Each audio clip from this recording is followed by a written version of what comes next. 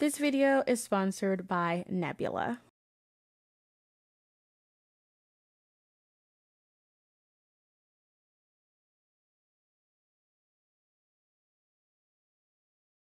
"1968's Night of the Living Dead" by George A. Romero is one of the first horror movies to ever include a truly black heroic lead. There had been black characters in horror films before then, but black characters in the 30s and 40s horror era were solidly in the spook archetype. Think Shaggy from Scooby-Doo. Scared, wide-eyed, stumbling fools meant to add some levity to the storytelling. They didn't die often, but they also didn't have any dignity, which is why Romero's film was so impactful. Played by Dwayne Jones, the character of Ben was a subversive piece of casting, a black hero among a mostly white cast who makes it almost all the way to the end of a sudden zombie uprising until the racist police shoot him. Okay, he's dead. Let's go get him. That's another one for the fire. Romero has said that Jones was chosen for the role because he was simply the best. And while that is clearly true in the performance, him being black changed the dynamic of the story. The subtext is present when you watch the film. Even today, we are aware of how it looks for a white woman to be scared by a black man who is trying to help her, to have a white male figure try and take over and pontificate over Ben even though he clearly knows what he's talking about. We understand what that infusion of blackness means, as inherently now as audiences did back in 1968. Audiences therefore may feel something traumatic at the image of a black man being shot by a police officer or someone police coded after surviving a zombie horde. But does that mean that the film is inherently trafficking in black trauma? That's the question I kind of want to talk about. Horror featuring and created by black people always has to do this dance of being a horror film while also pulling from black experiences to make the characters and stories more compelling and specific. At the same time, there is also the reality of living in an age where the brutal abuse of black bodies has become even more part of our mainstream, and people don't necessarily want to see that all the time when looking for escapism in horror. And black people have said that they are looking for black media that exists without black trauma. As a fan of black media and horror, I have found this conversation to be an interesting one. In a genre like horror, where issues of race, gender, sexuality, and class have always been part of the framing of horror, I think it's interesting to ask, what is the line between black trauma and black horror? How much of our own history are we allowed to put into these stories, and how do we communicate our different boundaries to each other within community without trying to harm or judge? After all, what is traumatic to one person might not be to someone else. I don't have all the answers. This video is not intended to shame people who feel one way or another, but it is me going through and having worked through my own thoughts on this as someone who loves horror, but is often exhausted by seeing the brutal treatment of black bodies in real life and wondering how it does fit into my love of a genre that loves to traffic in brutality. It's brutal out here. Let's start by defining some terms for general needs. The American Psychology Association describes trauma as, quote, an emotional response to a terrible event like an accident or natural disaster. Immediately after the event, shock and denial are typical. Longer-term reactions include unpredictable emotions, flashbacks, strained relationships, and even physical symptoms like headaches or nausea. Racial trauma, or race-based traumatic stress, RBTS, refers to the mental and emotional injury caused by encounters with racist bias, ethnic discrimination, racism, and hate crimes. Any individual that has experienced an emotionally painful, sudden, and uncontrollable racist encounter is at risk of suffering from a race-based traumatic stress injury. Trauma responses vary, and as audience members, we all have our own limits of how much we want to go into any subject matter. For many, the appeal of film is escapism, even in horror, where so many people often feel separated from the central dangers presented in the films, especially your typical slashers. That being said, due to the gendered aspect of the genre, you do have protagonists face things like stalking, sexual harassment, sexual assault, gaslighting, and sometimes even death from a romantic partner. Rule number 1, never trust the love interest. Those traumas, those human dangers are transformed into fictional villains that can be overcome, but it plays on the dangers of human anxiety, especially if you are a marginalized gender. Because horror is in many ways the genre of otherness, that takes many forms. As someone who is personally triggered by hangings, it is hard to go into any kind of media and avoid it. It's usually there for dramatic effects. Even in PG-13 made-for-television works, it can show up. One of the hardest things about dealing with trauma or any kind of PTSD is that you don't always know when you're going to have to navigate it. You're not aware of what's going to trigger you or when it's going to happen. I remember having a very, very violent reaction to the way the unaliving was handled in the most recent A Star Is Born. It had never been depicted that way before. I was always aware that the male love interest dies, and sometimes he dies by walking into the water or drowning, but I didn't expect how they handled it, and it triggered my SI horribly. I just was sitting in the theater like shaking the whole time, and it was really hard because I didn't expect to have that happen in a film about, you know, the rise and fall of Lady Gaga's, you know, hot body girl. And in some ways, horror is a safe space for me because I go into it expecting to see images that may make me uncomfortable. I expect to be scared or disturbed, and that knowledge of coming into it on a kind of alert on some level allows me to give myself permission to cover my eyes and be visibly upset and kind of be in comfortable alarm, if that makes sense. It is feeling like I am allowed to expect something to happen and I can prepare myself to it. It's the freedom to be afraid, to be uncomfortable, and no one's going to shame me or feel weird about it because we're in a space where we're all reacting to something. And for me, I kind of find that kind of releasing, cathartic, a word that will be used quite often in this video. And so I think that when it comes to horror, that catharsis is so important, but it's also very key to what makes the genre work.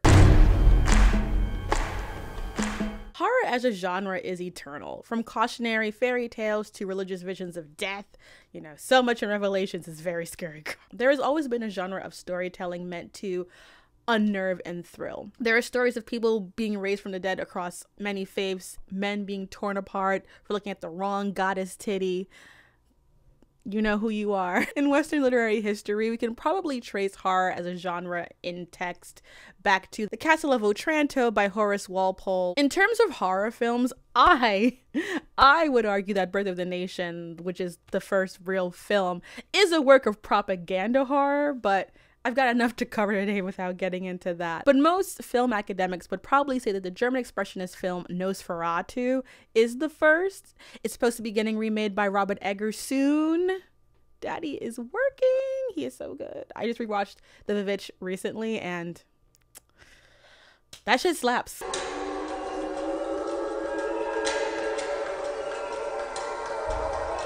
Horror often plays on the anxieties and superstitions within the audiences of its time. Your haunted houses, your zombies, your home invaders, the IRS. I'm crazy enough to take on Batman, but the IRS? No, thank you. I think if we take the Rob Marshall quote, when movement isn't enough, you dance, or when speaking isn't enough, you sing, to the horror equivalent, it's when trauma, fear, and paranoia link up, it becomes a horror movie. Wes Craven said of his horror film, The People Under the Stairs, that he came up with the plot after a news story came about two black robbers breaking into a house in Santa Monica. The police went and discovered that the owners had been keeping their children locked up in the home for years. It was just one of those stories that struck me with such irony, he said.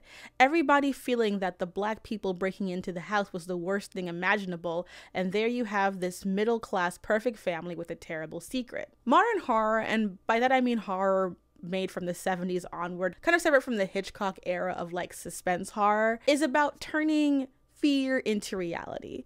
If we look at the biggest slash icons of our time, your Jason Voorhees, your Michael Myers, Ghostface, Freddy Krueger, we can see very much white suburban anxiety getting their mascots from people inside those communities or peripheral to it, addressing it in these films. I'm not including Chucky and Pinhead because they are gay icons and are doing their own thing, babes. And also I think that Chucky is just on a different level now, that it's like, can we say, is it about consumerism? Probably, but he's just living his best life. Shout out to Tiffany. Jason Voorhees, my sweet boy, is rare in the horror bad guy pool because he was a victim before becoming a killer. He's not the original villain in the Friday the 13th series. It's his mom, Patricia Voorhees, something that you would know if you watched Scream. Name the killer in Friday the 13th. Jason! Jason! Jason! I'm sorry.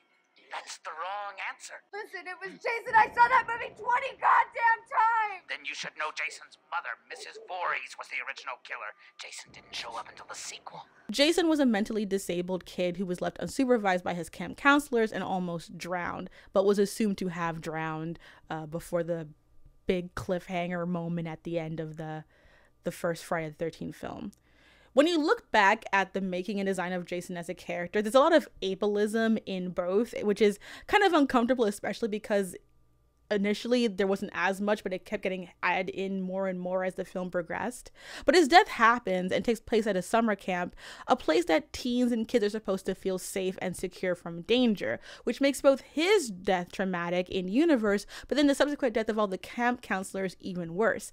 They're supposed to be safe here. You're supposed to be able to send your kids to summer camp and get them back. And the idea that they could not come home is a visceral suburban nightmare. Michael Myers is the product of kind of serial killer anxiety of the 70s and the way in which mental illness was blamed as the rationale for people like that. Carpenter tells this story of meeting this 13-year-old in a mental institution who gave him a, quote, schizophrenic stare. This idea that you have these good little children, good little white kids specifically, who could potentially be born evil and harm their parents is this kind of bad seed suburban nightmare. Where is Michael attacking? The suburbs. Who is he attacking? Nice white kids and families. He is disrupting the family unit. You have Freddy Krueger, who is a child killer in the suburbs, killed by parents trying to take violence into their own hands. You have Ghostface, who in his first incarnation, which is both Stu and Billy, because for some reason people want to just give Billy Loomis all the credit. Stu is there. Stu is killing it. Watch a few movies, take a few notes. And I have ideas for Scream 7. Call me. The OG Ghostface gaslighters and murderers in the suburbs. Are you catching why I keep saying the suburbs? There's a reason why the subgenres that they always go to, the hood. What's up, ninjas? The disruption of the illusion that crime, assault, murder, sexual assault comes from an urban world and is instead bred within the suburbs itself is white horror. We just don't call it that. And I highlight all of this before getting into Black trauma and Black horror because I think it is essential to understand all good horror takes elements of collective unconscious anxiety and weaponizes it in a way to make audiences deal with it in their face in an interesting and compelling way. All good horror does that. What bad horror does is take that trauma and beat us over the head with it. It's Twitter horror. Why have a nuanced, subtextual driven story when every shot and frame can be a thesis statement? The city cuts off a community and waits for it to die. Then they invite developers in and say, hey, you artists, you young people, you white, preferably, or only, please come to the hood, it's cheap. And if you stick it out for a couple of years, we'll bring you a Whole Foods. Author and educator Tana Reeve-Dew has been quoted as saying Black history is Black horror. There have been a few TikToks that talk about how a lot of the really popular dystopian works are just, what would it be like if things that happened to marginalized people happened to white people instead? And I think that is just so real. It always makes me think back to this quote of like how the marginalized experience is just taken, you know, removed from all of its cultural context and just kind of like put into like the Hunger Games. I hated horror when I was a kid. My older sister worked in a Halloween shop, and one day my dad took me to visit her, and the store was covered in like wall-to-wall masks of like serial killers from movies and monsters, and I was like Snow White in the forest. I was like I bucked out of there. I didn't really enjoy horror movies until I watched The Craft as a teenager. The Craft is about 4 girls in like an LA Catholic school that turn to witchcraft in order to deal with their own personal issues, and they get a lot of power, get revenge on their enemies, but they end up being torn apart because the third act of The Craft is bad. And I'm so sorry that you're hearing that for the first time here. And I remember what really attracted me to the entire film anyway was Rochelle, being played by Rachel True, casting a revenge spell on a racist bully. And I thought, that's amazing. Oh God, look, there is a pubic hair in my brush. Oh no, wait. That's just one of Rochelle's little nappy hairs.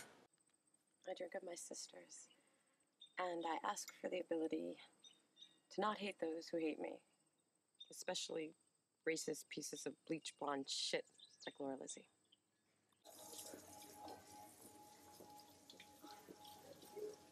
It just keeps falling out. And I hated that they made her feel guilty for that. Like, no, Laura can fucking eat it. Why are you doing this to me, Laura? Do you think you're funny? You really want to know why? Because I don't like Negroids. We should break that hoe nose. I'ma let that hoe know. We gon' beat that hoe ass. We gon' beat that hoe ass. There was something cathartic about seeing that, even if it was only for a moment.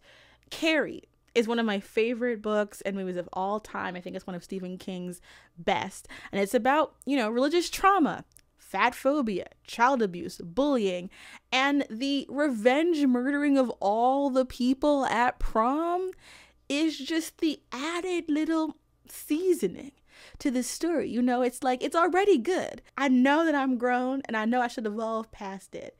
But whenever it gets ready for Sissy Spacek, her eyes go wide and you just see her closing all them doors. It's just like boom, boom, boom.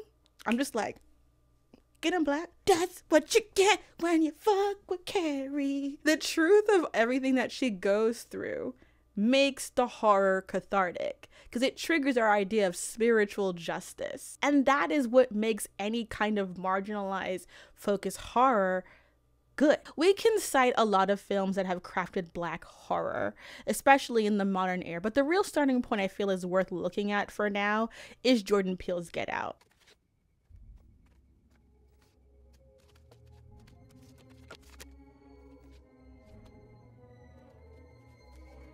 Invasion of the Body Snatchers with a dash of Guess Who's Coming to Dinner, a concept that people need to stop trying to remake. You cannot remake Guess Who's Coming to Dinner. It's very specific, it's written in a certain period, and it's good for a reason. I think it's imperative to highlight that while Get Out is a film that addresses many layers of the Black American and larger Black diasporic experiences and transforms those into subtext that inform the horror, that have all these images and moments that touch on realities that are universal to Black diasporians, what really matters about Get Out is that it's a good movie. It is funny. Chris, you gotta get the fuck up out of there, man. You in some eye wide shut situation. Leave, motherfucker. It is rewatchable. It only gets more relevant as time has gone on, the hallmark of a great film. More importantly, Peele understands the difference between using historical Black anxieties as inspiration for horror and throwing trauma at the screen in order to get a visceral response, an easy visceral response. Peele has spoken out about changing the original ending of Get Out. In earlier versions, Chris is arrested by the police rather than being saved by his TSA bestie. And he said about this change, people needed a release and a hero. I wrote this movie in the Obama era, and we were in this post-racial lie. By the time I was shooting it, it was quite clear that the world had shifted. Racism was being dealt with. People were woke, and people needed a release and a hero, which is why I changed the ending and had Rod show up at the end. And that is why he's here. That is why he's here. And the rest of y'all are trying to find y'all way up there.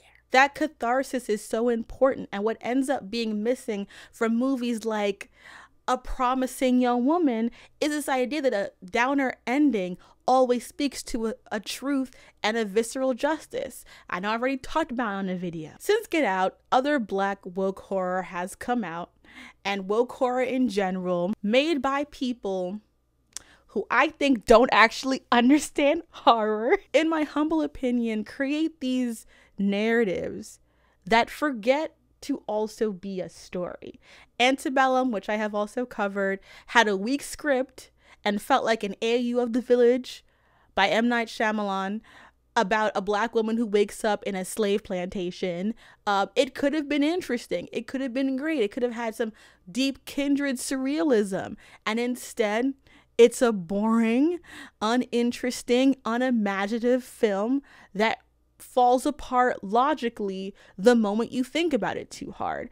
And because the film is boring, you do think about it. You have Lovecraft Country, which was a massive mixed bag that I don't think ever got better past the first few episodes. And the way it added so much more violence against marginalized bodies always felt less powerful than what the show wanted us to feel. It also didn't address colorism or fat phobia or anything. It just kind of just vibed all the way through and thought that we wanted to see black men impact violence on other marginalized bodies for some godforsaken reason. It was doing the most. But I think the real moment that started moving this black trauma horror conversation towards what it is today and create this really need to separate trauma and horror for some black audiences was Them. Pretty nice, huh? Bigger than it looked in the pictures. Them was a horror anthology series created by Little Martin and produced by Lena Waithe.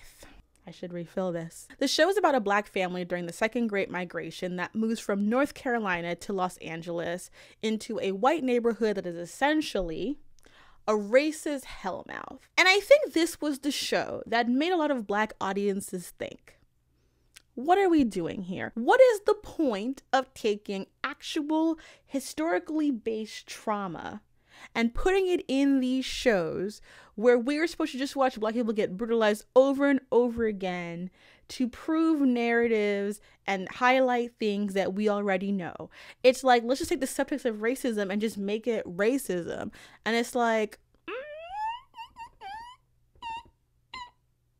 okay. There are horrific stories about black families that attempted to integrate into white suburbia, and playing off that theme of suburbia is evil, Great Instinct, the whites do it. No. All right, I'm just gonna hold it. The whites do it. However, you must remember something that I think is very key. The catharsis is for black people. To quote from Michael Blackman's BuzzFeed article from 2021, that's what viewers get with Them, a stale retelling of how race operates in the US. Although there are supernatural elements at play, many of which were so convoluted I really did not understand what was going on, this kind of terror takes a back seat to the explicit racism, which operates unoriginally so as the real horror. Henry, a World War II veteran who has PTSD, battles the inequalities of being a black man in the workforce, simultaneously undervalued and held to a higher standard than his white colleagues. Lucky deals with insecurity about motherhood, which are exacerbated by her interactions with her white neighbor. Ruby struggles with being the only black girl in the school, a feeling that soon devolves into self-hate. And Gracie, the youngest daughter, faces a problem most common in the horror genre, seeing specters that her parents can't see. In several instances, the show seems to think it is going for depth, when in reality, it's just reinforcing trauma. There is a scene of such gratuitous violence that I considered turning it off. It was the clearest indication that the show conflates black trauma with horror. The shocking moment lazily combines two torturous events happening simultaneously. It's a cheap way of pushing the plot forward and unnecessarily dumps even more grief onto the black family. Soon after, the white characters who commit the crimes disappear, with no explanation of their reasoning for acting in such a manner. It's a giant yikes. I don't want to see endless scenes of black bodies being brutalized in order to make a point about racism. There can be an exciting incident. We can have stakes. We can have an underlying tension. But we don't need constant painful reminders of historical truths.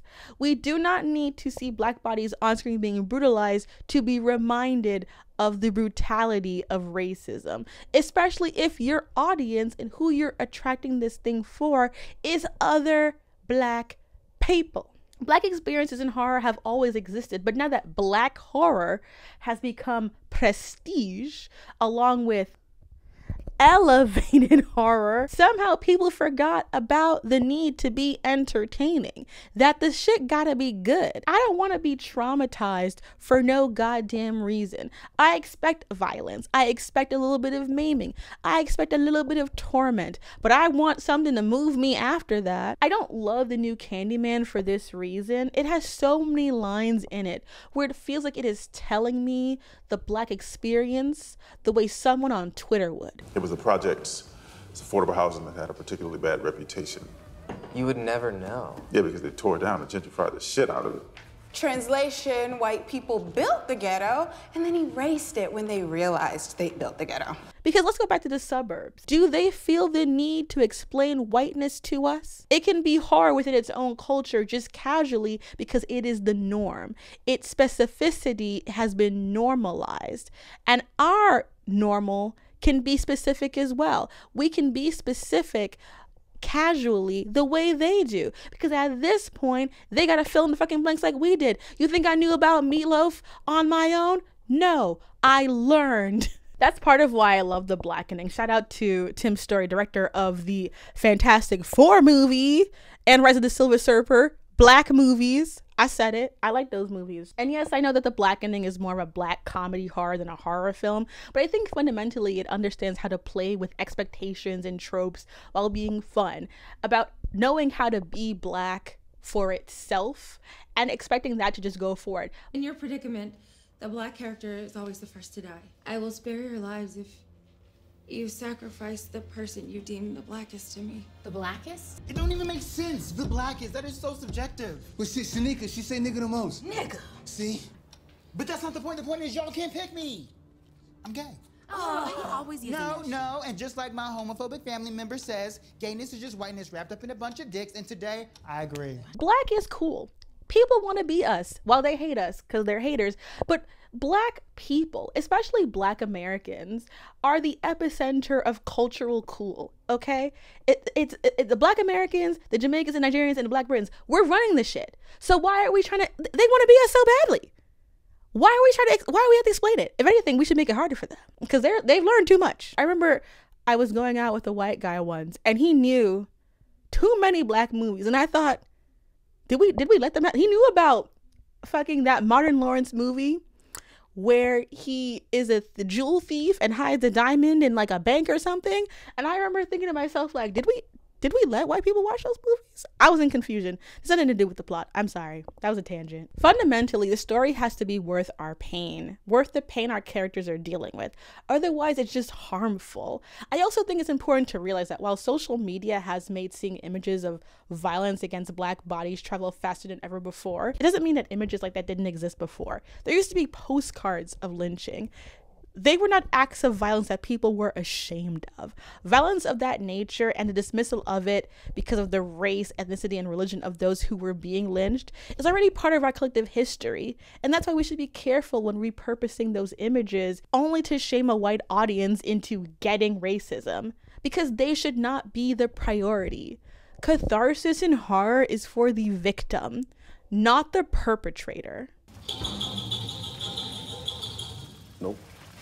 I was given some constructive feedback from a friend and a colleague that I don't put enough of myself into my videos. And I do think that recently, as I've kind of become a little bit more popular, I've been trying to have some level of separation between Princess, the person, and Princess, the person who comes and curates herself and puts on amazing eyeliner for you guys out of a sense of self-preservation and to maintain some emotional balance. But I do want to start giving a little bit more of me, within reason, because I barely want to be me these days anyway. As I was working on this video, I was thinking about when I was little, probably about like 8 or 9.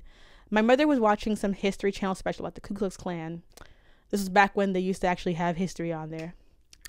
And they showed an image of a lynched Black boy. It instantly made me think of my younger brother.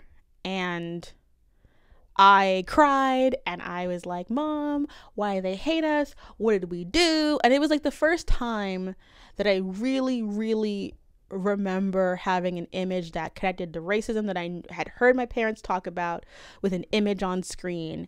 And it sticks with me. It has always stuck with me. It is probably the moment that I think, it was one of the many awakenings of my consciousness as a Black person, that I think fully was formed when Trayvon Martin was murdered. I think those traumas activate something in your brain and a sense of understanding that can be important as an artist to think about and have mindfulness of, especially for those of us who do want to create art that can touch on many levels of those experiences.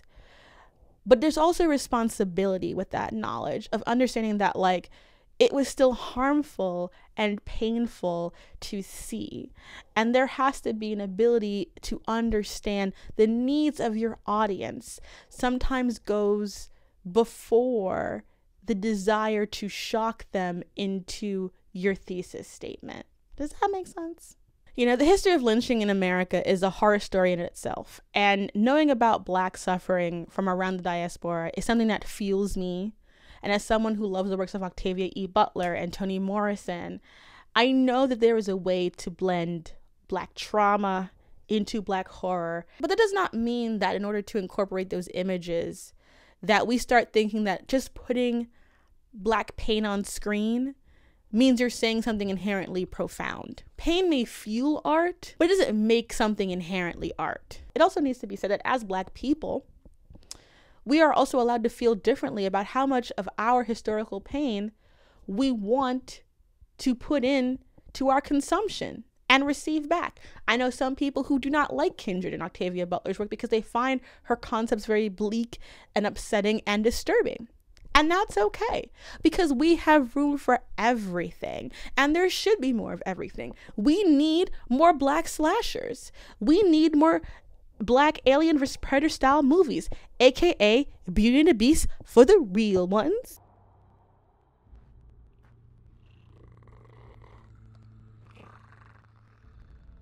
We need more variety. And I think in many ways, the desire to see non-traumatic Black films also just stems from the fact that it is exhausting. That whenever we have Black prestige films of any genre, it's either about slavery, even though I do think that we don't have that many movies about slavery, which I've talked about before.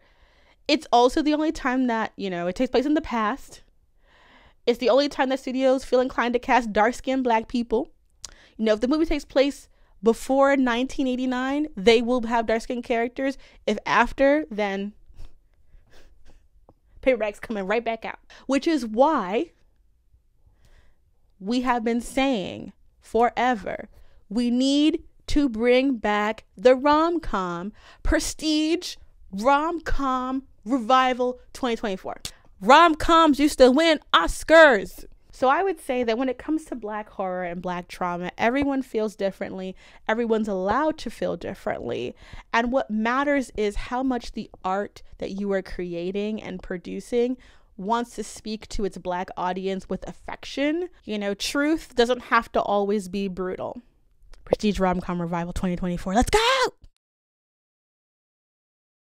I am so excited to finally be able to share that on Nebula, on November 22nd, I will finally be launching the first 2 episodes, and maybe 3, I'm aiming for 3, but I have 2 done, of Anime Court. I know you guys have been waiting super patiently for this. I'm really excited about it. I really wanted it to be like 3 really balanced episodes, so it's like a sweet one, like a very light one about Spy X Family, a little bit more discoursey, thought out one with Yashahime, which I gotta tell you was a lot to put together, because just more so trying to hit every note. And then the third one, which is kind of like my little bit more fun one, is about that ass whooping that Tamari gave Tenten in Naruto, because that moment lives in my brain rent free. And I just think that, like, It needs to be discussed, and we are going to make it a monthly experience where there will be at least 1 to 2 videos each month. Nebula is the online streaming service that is home to some of your favorite online creators, including myself, Be Kind Rewind, Broe Deschanel, and many others. With your subscription to Nebula, you'll also get access to Nebula classes, podcasts, and all the other extra goodies. My own videos appear unedited on Nebula, including the one you're watching right now, because YouTube be censoring. If you sign up using the link below, you can support me directly and get both Nebula and Nebula classes for 40% off annual plans, as little as $2.50 a month. Thank you so much, and I'll see you on the other side.